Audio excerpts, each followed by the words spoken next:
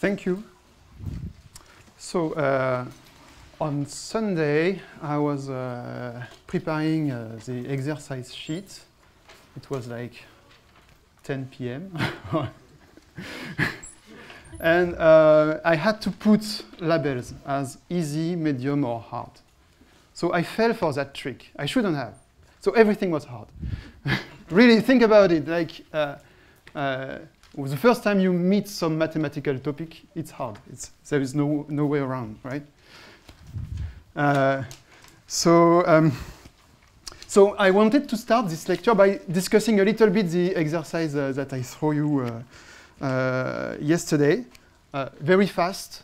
So just to show, the rule was, don't write any formal proof, and I will not write any formal proof, but I will just tell to the good people that you are who worked hard on some exercises. I just tell my spin on it, but okay. Probably you all looked at the first one. I don't know if you have the exercise sheet with you. I'm reading it out loud. Show that SL2R acts transitively on the set of unordered triples of R union infinity.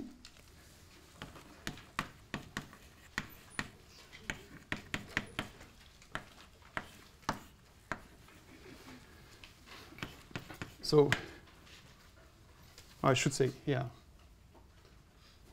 Let me, something disappeared.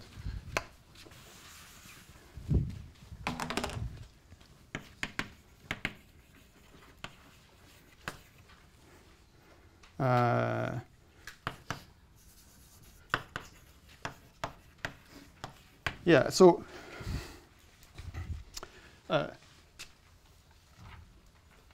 let's see that. So we have a few matrices that we prefer here. We have those ones. Those ones. Well, this one, I suppose.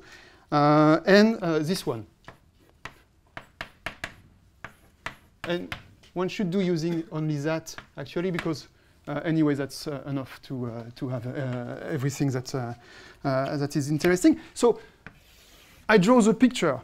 I take A, B, C, and I want to put them 2, -1, 1, infinity. So I first use this one, which is just translation, so that B is now at 0. Or C is now at 0, anyway. So then I use this one, which takes 0 to infinity. Oh, I'm happy now. So using this one and this one in order, I'm taking some of those 3 points to infinity. Now using this one again, which is fixing infinity, I'm taking the 2 others so that they are centered at 0. And now using this one, which is a dilatation, I'm just pushing them apart until I reach -1, 1. So this shows that I can reach from any triple, I can reach -1, 1, infinity. Good.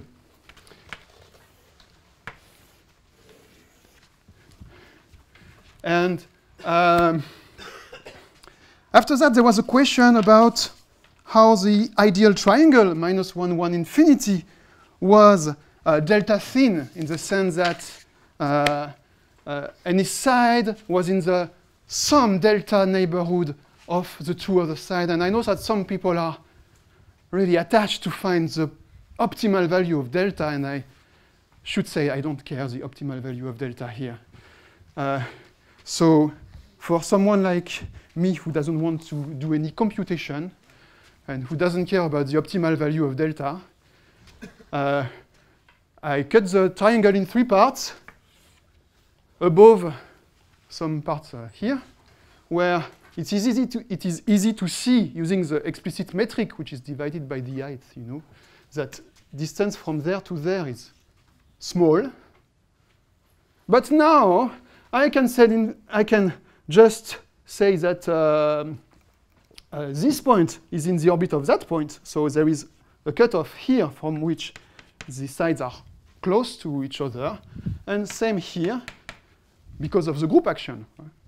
So I'm left with something here when I need to check whether those three sides are at bounded distance from each other. This is a compact situation. Of course, they are at bounded distance from each other. So there is some delta. And if you like, you can compute the optimal delta, which is something like, I don't remember, log of 2, log of 3, something like that. And now if I want to do that for all triangles, well, I take an arbitrary triangle. Okay, can I draw that? Well, as I say, I can certainly put this side by isometry on the vertical here. So now what is the picture of it?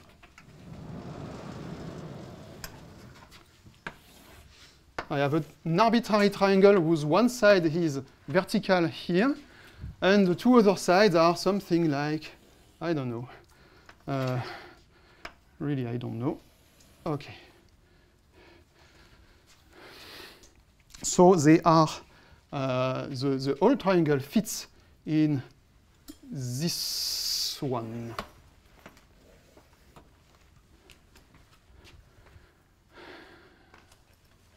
Is that correct? Yeah, I think so. I think it is. This one we know is delta thin, so there is no room inside, so the whole triangle has to be thin.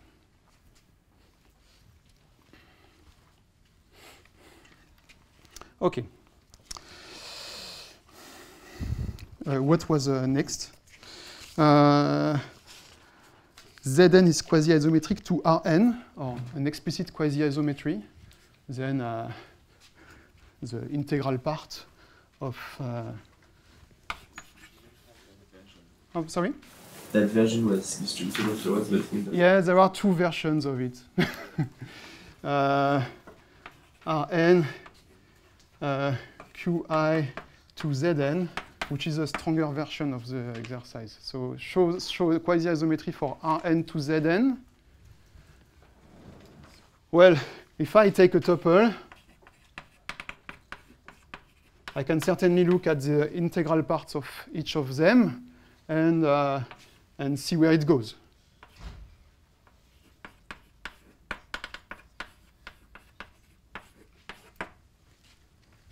And OK. That's now a check that it's good. I suppose it was. So show that I'm skipping. I'm just strolling through the exercises, and it's not official formal solutions as you understand. Show that two Kähler graphs of above finite generating set are quasi-isometric.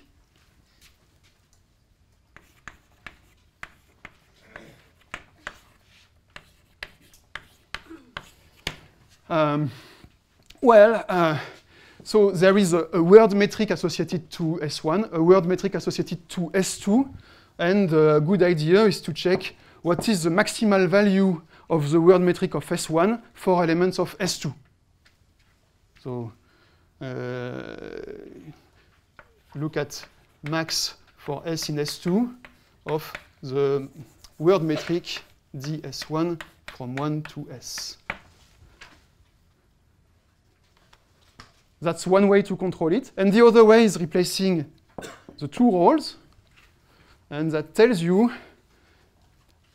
how to send one edge here, what is the length of the path there. And then when you know what is the maximal factor, you're basically done from one way to the other, and from the other way to the one. That's not English, but write a proof of Schwarz-Milnor lemma. When you have time. Huh? Let G be a finitely generated group so that if H is finite index subgroup of G, then it is quasi-isometric to G. Well, that's already exercise 4. So H finite index in G Well, H acts on the Cayley graph of G by isometries, left translation, properly discontinuously. It's just a subgroup, so freely actually, and with finitely many orbits, so co-compactly. So we know that it means that H is finitely generated and quasi-isometric to the space on which it acts. Deduce that all finitely generated non-abelian free groups are quasi-isometric to each other. Wow. So a free group of rank K is a fundamental group of the rows with K petals, meaning the graph with one vertex and K edges. So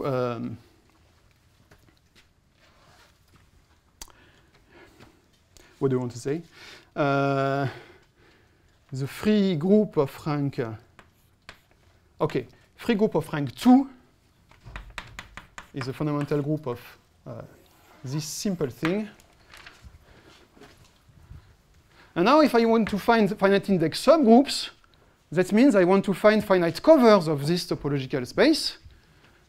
But there are easy finite covers that,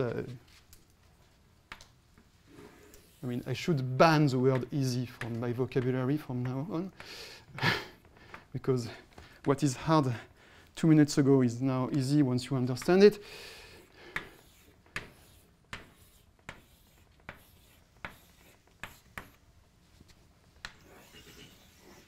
And I should have used colors to show the covering. This is sent to that as a n-fold cover, and this is sent to that each time. Okay. Now this is a rank whatever free group, which correspond to a finite cover of rank two, of the rows of 2 petals. So it's a finite index subgroup of F2.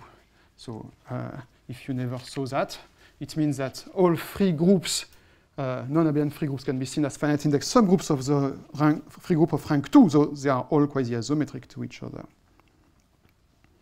On the contrary, show that Z square is not quasi-isometric to Z cube.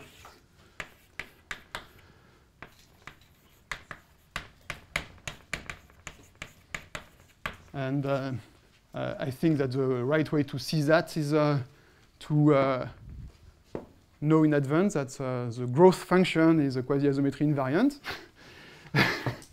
and check that they do not have same growth function. The growth functions say how fast that the ball of radius r in the Cayley graph of this group grow. So in one situation it's quadratic, in the other it's cubic. And this property is preserved by quasi-isometry. So they are not quasi-isometric. Do you know an elementary proof? Other than this one, no. I don't know. Well, and I don't. Maybe I know other proofs, but not elementary. Doesn't mean that there is none. Okay. Okay, that's it for the. If you allow me, that's it for the sketch of the exercise.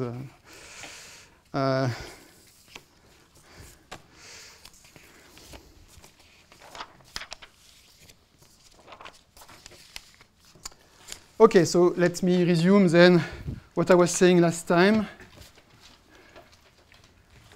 Okay, maybe I should just erase everything here.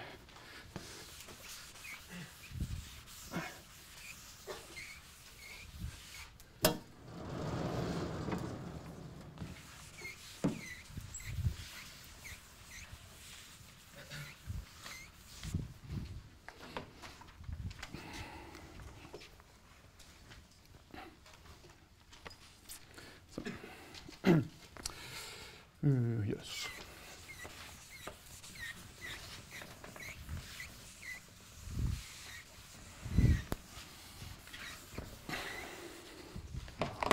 So last time I was speaking, yesterday, I was speaking about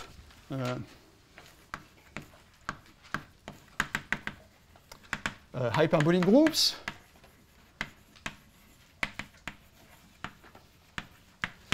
And relatively hyperbolic groups.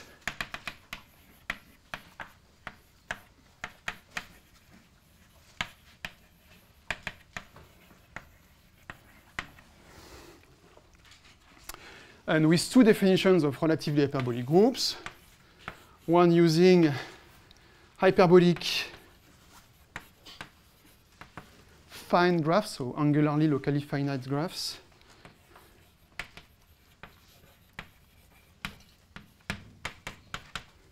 and the other one using proper, so yeah, proper, I say again, that means closed balls are compact.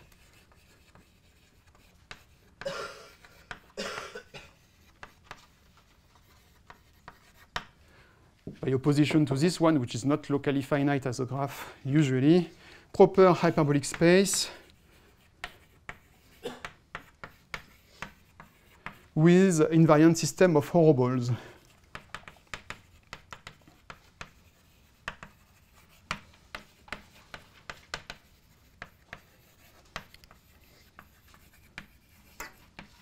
And I found that, okay, I didn't check, but I think so. Is that the picture in the poster? Yeah. Yeah. So, and, oh yeah, we all have it on our badge. A picture of a hyperbolic space with an invariant system of horrorballs, so I'm very flattered to. So, I struggled with the technical definition of horrorball yesterday, you remember? That was virtually impossible to apprehend in 2 minutes.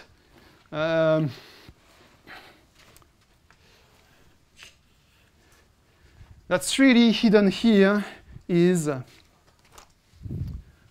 point at infinity, some ray that I don't even want to draw it, but okay, let me draw a ray pointing directly at that point, and on the ray, I take larger and larger balls.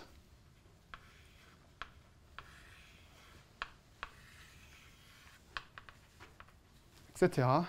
Take the union, and that's a horror ball at horizon, I suppose. Okay, so much better way to explain what it is. So I erase construction drawing, but so this means that our ugly subgroup in G. So we have a group G and P, a subgroup that is the reason for non-hyperbolicity usually. That our ugly non-hyperbolic subgroup or parabolic subgroup will fix one point at infinity, and its conjugate fix another point at infinity. So this will be fixed by P, and this one will be fixed by, well, a conjugate of P, G, P, G inverse.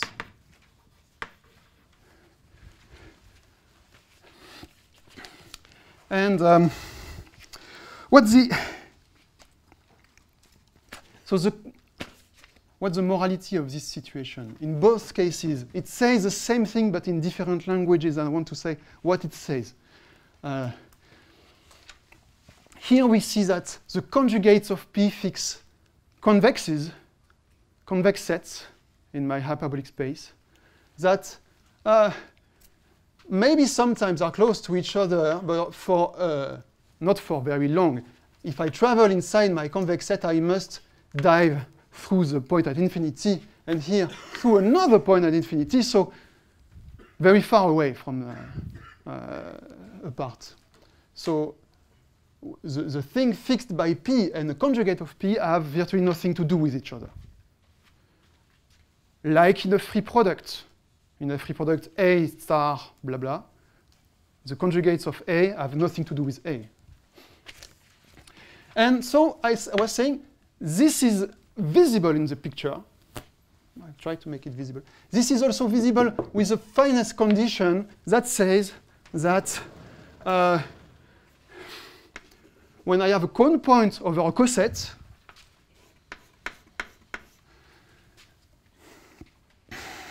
and I choose a way, I choose an edge E, well, I can only come back to this coset in bounded time in finitely many ways, serious ways. Of course, I could do crazy things. Come back without saying it, go somewhere else, come back, but that's not what I want. If I want just a simple loop, only finitely many possibilities. That's the definition of fineness. Only finitely many other edges with given angle.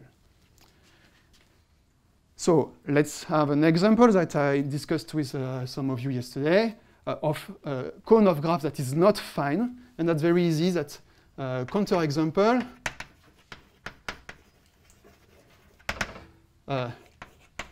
Z square, or Z plus Z, in which the second factor will be P. So here is the first factor, here is the second factor, and of course, well, you all know Z plus Z. And what do I have to do? I have to cone off the coset of the second factor, so the vertical lines. Coning off the vertical lines means that I have just the horizontal lines remaining. Well, infinitely many. And slices here that are all coned off by some special vertex. And since there are infinitely many, you see that cycles of length 6 from here going down to the horizontal, going right, going up, I have infinitely many paths of length 3 that come back.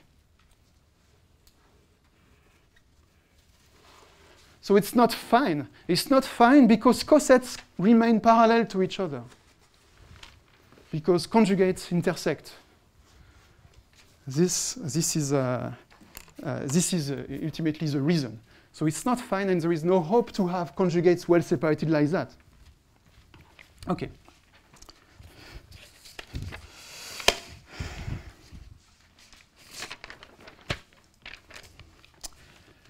So let me move on now. And I wanted to talk to you about a theorem about relatively hyperbolic groups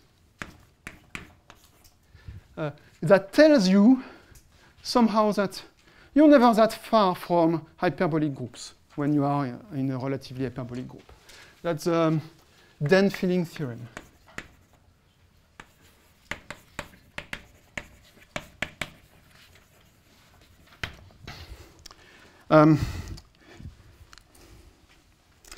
So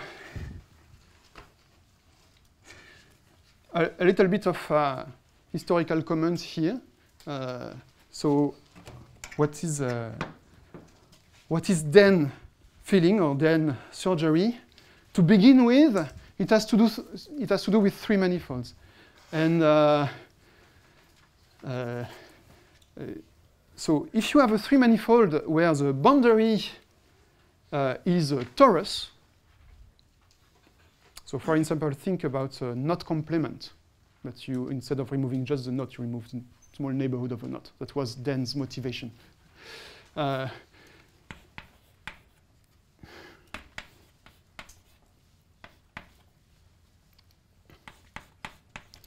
So three manifold whose boundary is a torus, that you can be tempted to fill in the torus by a solid torus. Solid torus is just the disk times circle. So I don't know how to draw it. Maybe suggesting that this is full. I don't know. So the solid torus has a torus as boundary. Your manifold M has a torus as boundary.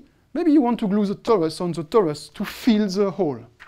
And then you realize, oh, there are many ways to do it.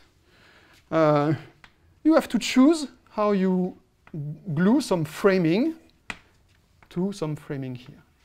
And if you think a little bit about it, what is important is the slope of the meridian in the framing of your torus. That's a homotopy equivalent invariant.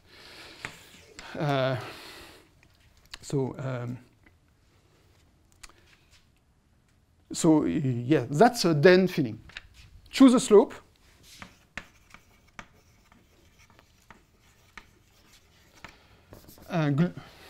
In T, glue the meridian, so solid T, glue the solid T such that the meridian goes on the slope.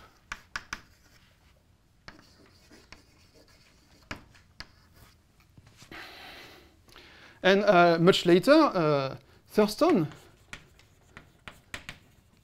who was interested in hyperbolic manifolds, so this is just topological, right? So Thurston was interested in hyperbolic manifold, among other things, I suppose. Proves the following, that there are only finitely many slopes that give you something weird. Other than that, all other slopes will give you a compact hyperbolic manifold. Did I say an assumption here? No. So there is missing assumption. So I say that again. Thurston. So if you start with M complete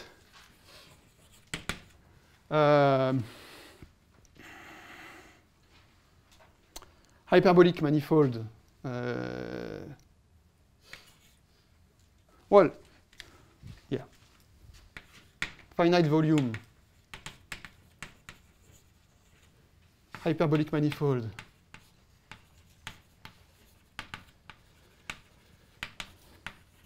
with one cusp,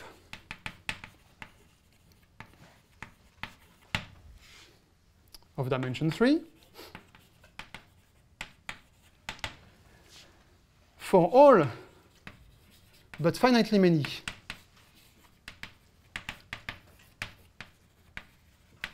slopes. The result of what you glue, so is a compact 3 manifold. This is just topological, but not any compact 3 manifold. It's a hyperbolic compact 3 manifold.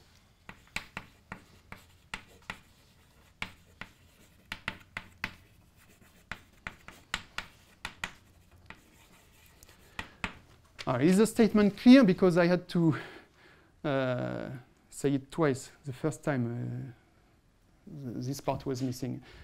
Is the statement clear? So you start with a hyperbolic knot complement. You remove a little bit more than just the knot itself to get a full circle, a full torus. You glue a solid torus along a complicated slope, and then you get a hyperbolic manifold again.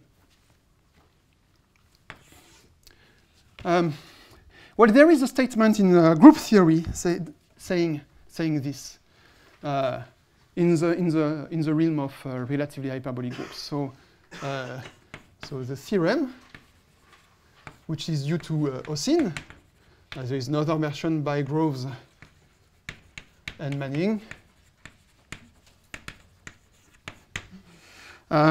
is the following. Is an adaptation of this setting. So if G is hyperbolic,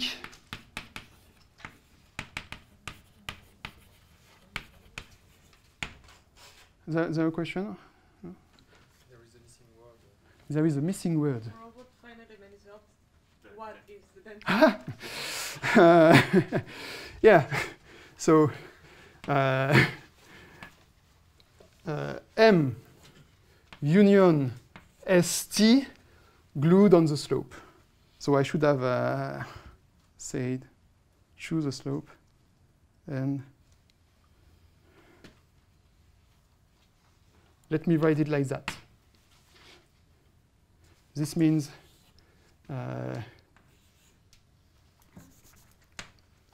ST glued on M such that little m goes on the slope S.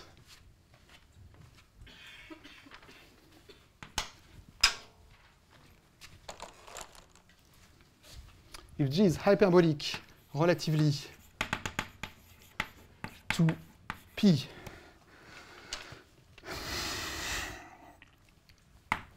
there exists a finite set F, I call it, inside P minus the identity, such that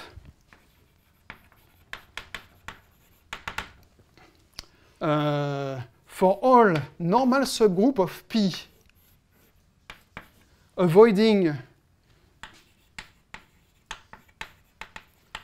F, the group G quotiented by the normal closure of N in G contains the faithful image of P mod N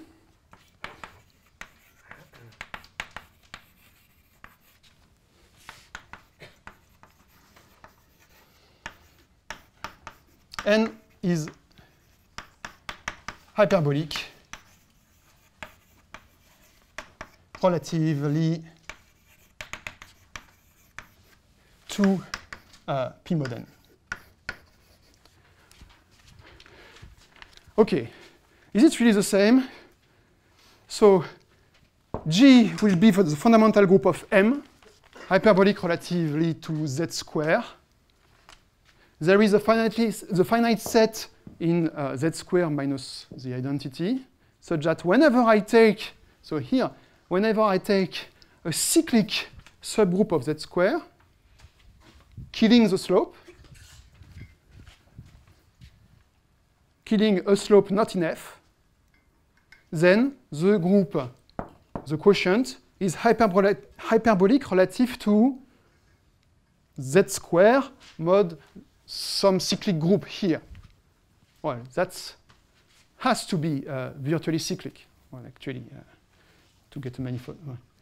So hyperbolic relatively to Z means hyperbolic. So it tells the result of Thurston at the level of fundamental groups. Of course, to have a true hyperbolic structure on the manifold, it's another story. But at the level of fundamental groups, it gives the theorem, the Den-Filling theorem. So it says also that assume, for instance, that P is residually finite. And choose N to be finite index normal subgroup. So blah, blah, blah, blah, blah, relatively to P mod N, relatively to a finite group. So it says that G mod N will be hyperbolic. So if G is, if G is too many long words. If G is residually finite, and if N is deep enough finite index subgroup, then the result is hyperbolic. So I'd like to see it as we are nowhere far from hyperbolic groups in this setting.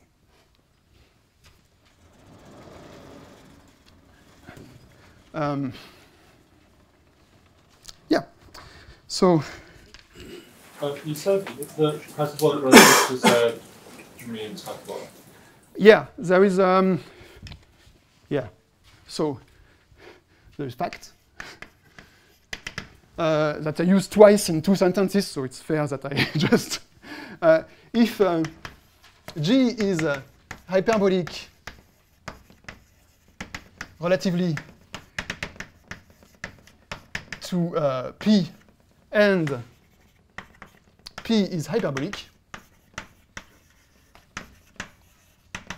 then G is hyperbolic.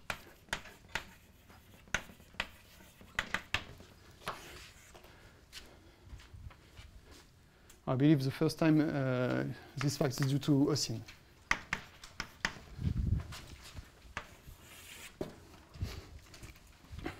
In this level of generality. Yeah.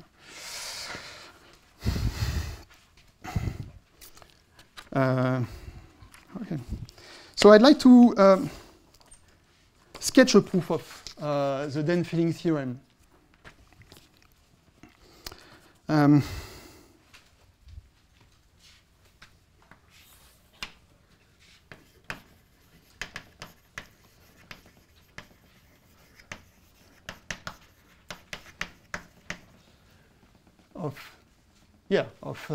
Of the theorem.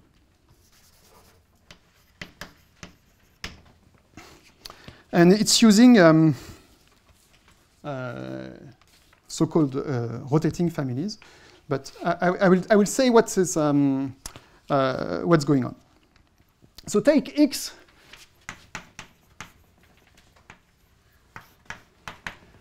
to be one of two favorite spaces for G. And I will take the model with horribles.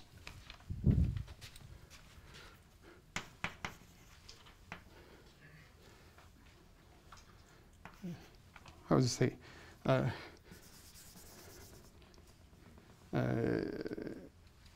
Okay. The proper hyperbolic space. So the model with invariant horribles.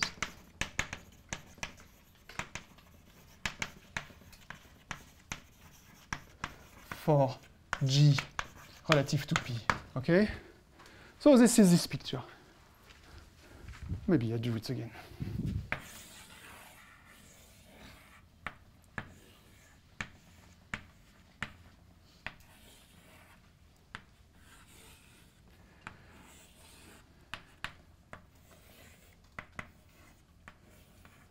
Okay.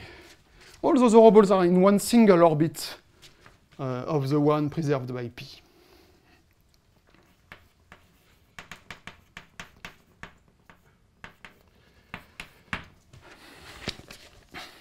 And for some, okay. I will deal with quantifier later. I will try to say what I want to do and see what's going with quantifier and the order later. I will choose a system, a much deeper system of horribles.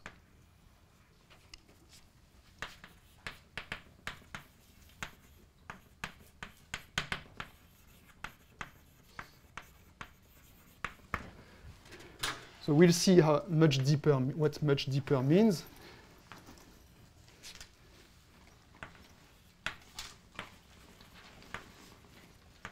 Well, they are still convex. They are still preserved by the conjugates of P. It's just they are much far away from each other. Much farther away from each other. And I will cone them off. I will remove them and replace them by a coning off.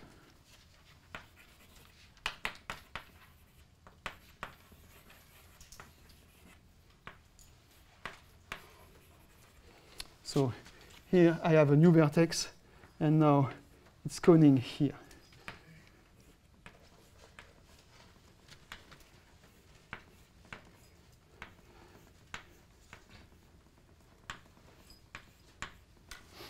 The advantage of doing that is about angles. So when you are at point at infinity, P acts on the horosphere by turning the horosphere, but it fixes the point. And so it fixes all the, well, it permutes all the geodesics that go to this point. So it indeed does some kind of rotation on the horosphere. But if there is any angle on it, it's zero, always zero. Because any rotation deep enough, close enough to the point at infinity will do almost nothing. So all your, if you think about it in the upper half plane, the matrix 1, 1, 0, 1, 1, 1 million, 0, 1, it's just translating a lot on the horosphere, but if you are ready to move up, it's translating almost nothing. So angle of rotation would be 0 in the yellow horoballs. But in the blue, just coned off, well, it's something. It's non-zero.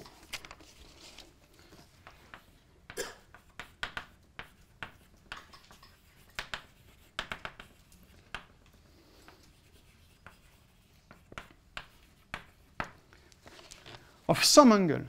And now if I have sufficient residually finiteness, or if I am free to choose n as deep as I want, I can choose n so that for this rotation, it turns with large angles.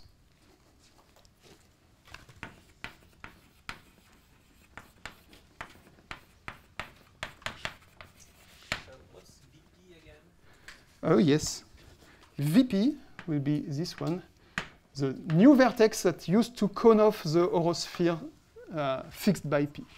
And what do you mean by rotation in a general hyperbolic?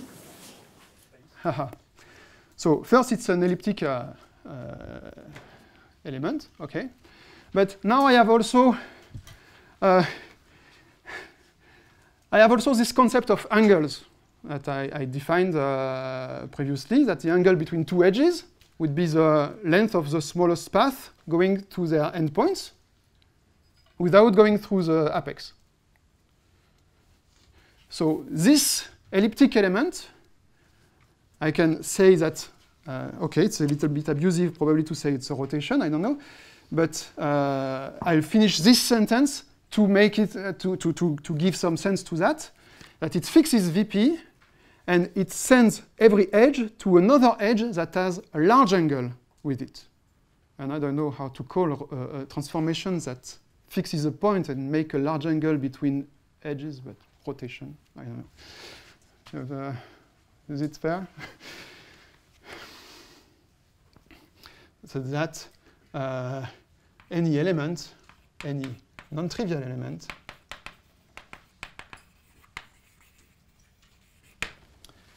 sends any edge adjacent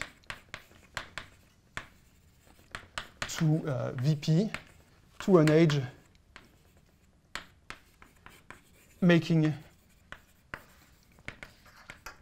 a large angle.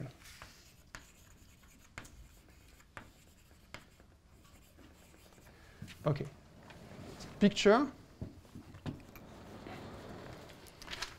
Zooming in to this VP, which is way too small here. This is coning off the horosphere somewhere here. And I allow only elements in N that turn a lot along this horosphere.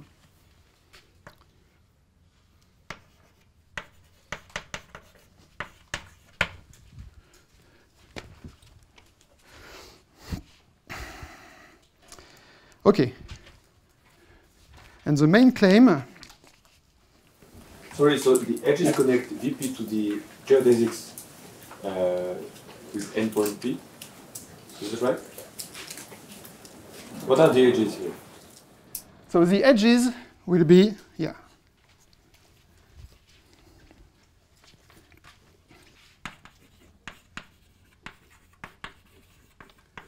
They connect this new vertex VP to an orbit, a P orbit, in the yellow horosphere.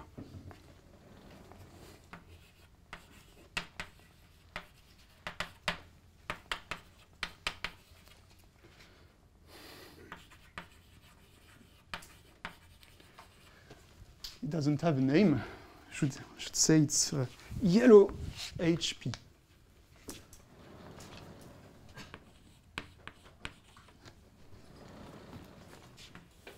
You want just the horosphere or a ball? The horosphere. The horosphere. Because if I was to cone off the whole horoball, maybe that's what is written.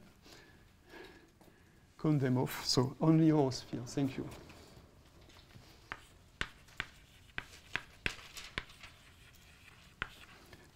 if I was to cone off the entire horoball, for every n, I would find some edge with small angle. The same problem that the original horoball. But the horosphere is not fixed by P, is it? You look at the geodesics, which yeah. The horoball is more or less the boundary of the horosphere is more or less the boundary of the horoball. The horoball is fixed by P, so the horosphere is preserved by P either. This one is fixed by n, right? So This is the smaller one is fixed by n.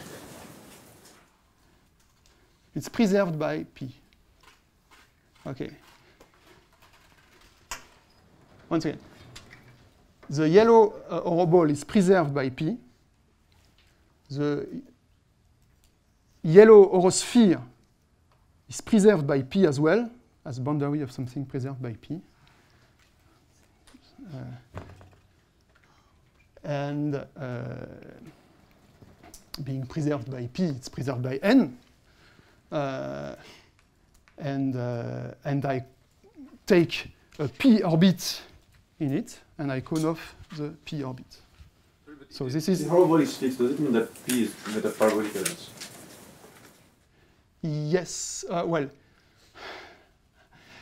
okay. Formally, no. We'd like to think it is made of parabolic elements. There could be some elliptic elements in P as well. There could be some elliptic elements in P as well. But they fix the point at infinity. So, yeah. Imagine there is a finite normal subgroup fixing everything in the picture. Its elements are elliptic, because they fix points inside the space. But they belong to the group P, but as individual isometries, they are not parabolic, they are elliptic.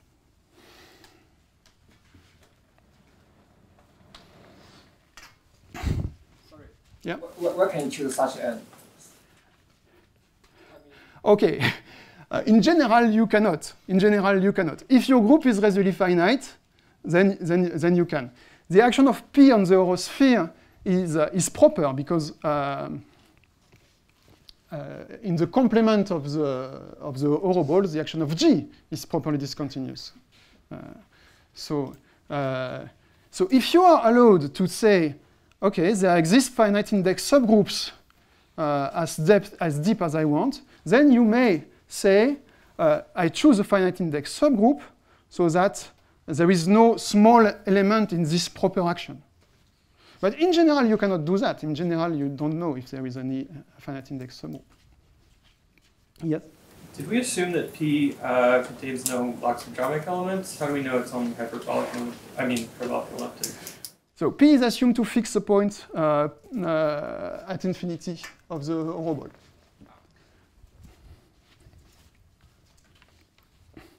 And indeed, it will not have a loxodromic element. Okay.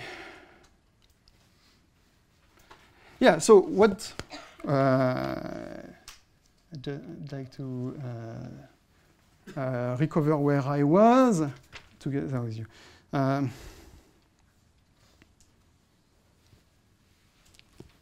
Yes, I was here. So we choose n. Oh, I understand why it was a question.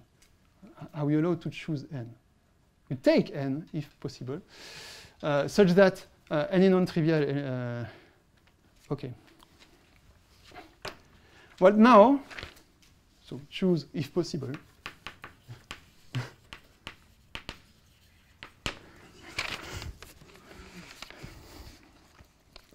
And now the main claim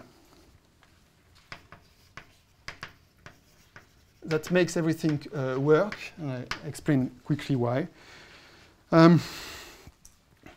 That now if I look at the quotient of the space, not of the group, but of the space, I need a name for this space. So let's call x dot the Kondorf space, so the final space, the Kondorf.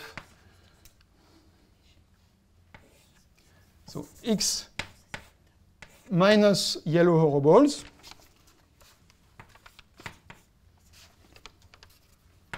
union the cone-off.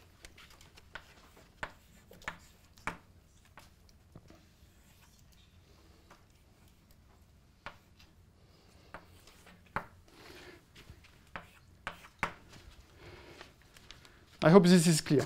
This is sketchy. So this is the result of all the construction. I take X, I remove the yellow balls, I cone off the rho spheres. So the main claim is that the quotient of this space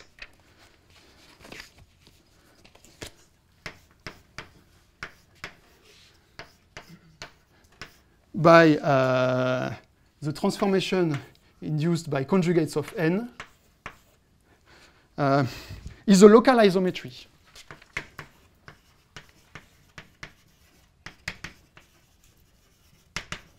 Away from where it is not, and where it is not is on the vertices.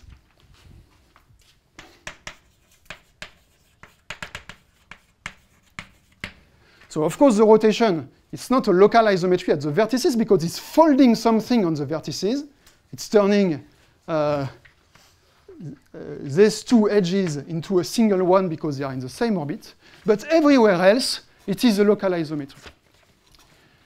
And let me just sketch why. But this requires an argument. It's just an illustration what's happening. I have no time to develop the entire argument because I want to also make the conclusion. But when you take a convex and you make a rotation of very large angle around one point, then you have the image of the convex is another convex, and I claim that they are disjoint. They are disjoint because what if they were not disjoint? That means that I have this element and this element joined by this rotation. So here I have a path between them that avoids the cone points, but this is in the image of this one. Okay, so this element is realized by an element in N. So let me see what it does here. It does some rotation with a path that does not go through there. So it has to bound the angle. The angle is bounded by the length of this path. And we're working a little bit more. We realize that the angle cannot be as large as we wanted it to be. And finally, what to do with that?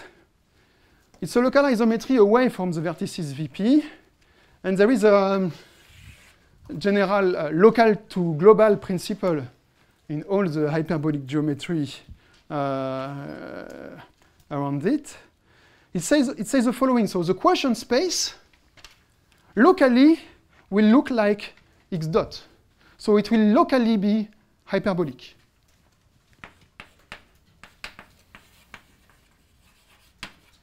Gromov hyperbolic.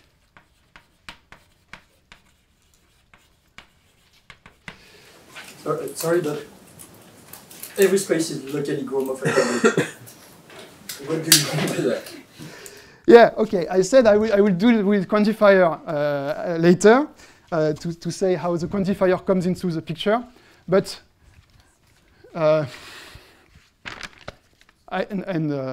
maybe I will not have time to do that. But I will try to go through that.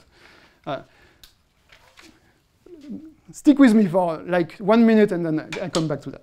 So it's locally Gromov hyperbolic. Moreover, it's it comes from a space that could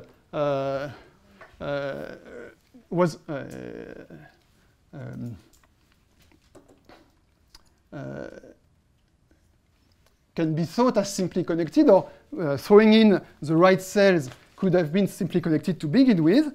And so you quotient it by elliptic elements, so you keep this property. So it's still coarsely, so at large scale, simply connected.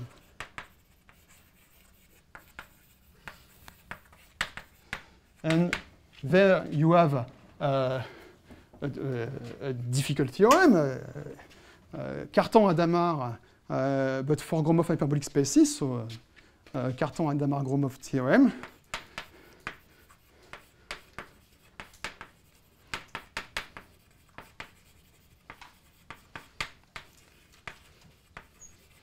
That tells you that with good quantifiers, this implies that it is indeed globally hyperbolic. So here I state with good quantifiers. So if a space is simply connected, let me state it like that, it's easier, and 10 to the 7 delta locally delta hyperbolic, then it is 300 delta hyperbolic. And if you ask me, those constants are not so interesting, except that they are explicit, I mean, constructive. But I would have been happy with there exists L such that, blah, blah. Now I can go back and see what's going on in the argument. I want this to hold for spaces of size 10 to the 7 delta. So I want the apices to be at least that apart. So now I can say what it means to take deep yellow horoballs. So that apices are much, much more apart than this constant. Now I can say what it means for H to have large rotation, because I could not say it before knowing what were the yellow horoballs. And so the N having large rotation means on these faraway horoballs having rotation that assure that this argument will hold, that rotating this amount will put convex subset on disjoint convex subset. And now I can say what is F in the theorem. F will be all the elements that I need to avoid to be sure that N does that. So it was a bit fast. I don't know if it cleared your question, but of course I'm not claiming that I'm using this theorem for space that are like one locally hyperbolic. It's we moved the rotation points far apart in order to have sufficiently room to have this local hyperbolicity. Okay, thank you. I'll stop there.